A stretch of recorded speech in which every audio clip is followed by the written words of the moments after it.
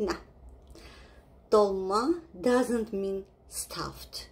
Something like doldurmak, your verb doldurmak, something like that, means stuffed. But the word tolma means in Armenian language meat wrapped in grape leaf. Meat in grape leaf, literally. We have the name Tolma, you understand?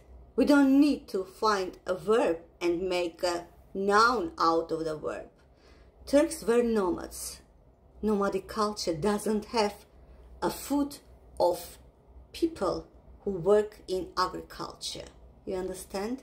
You couldn't have grape leaves without having agriculture. But since you are nomadic, you can't have agriculture.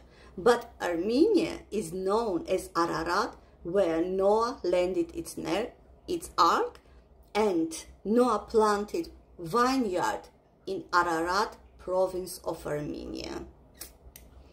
Moreover, exactly in Armenia, in Areni region, is found the oldest in the world winery, which means Armenians knew how to make plants of grapes.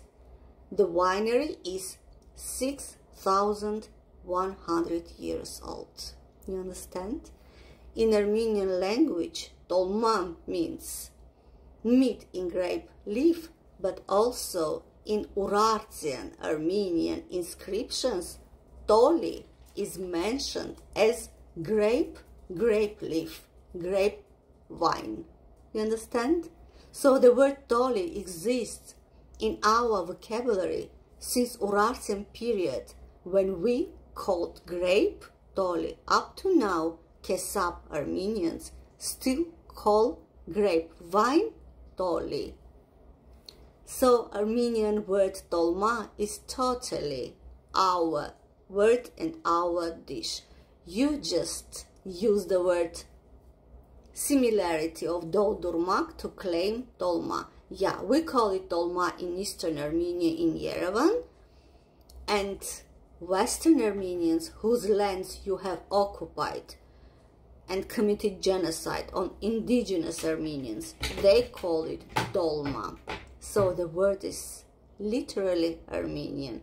Please stop claiming our lands, our heritage. You have already taken our lands. You live in my land. You live in my house. Your ancestors killed mine, and you stole my house. You eat fruit from the garden planted by my ancestor.